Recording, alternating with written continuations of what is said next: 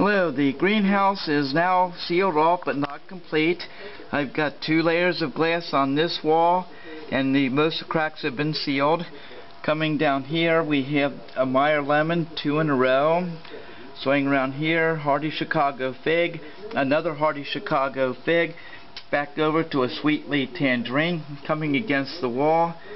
We've got our sweetleaf tangerine tree which is in the ground.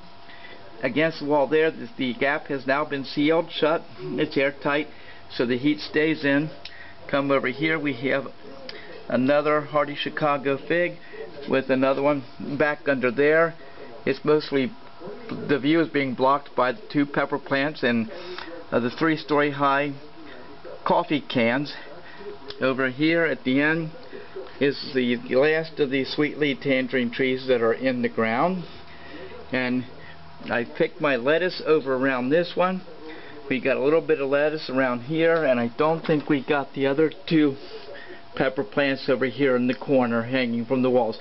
I would be hanging a lot of spinach in cans off of hooks along the entire wall here so that I can harvest, and not spinach but broccoli.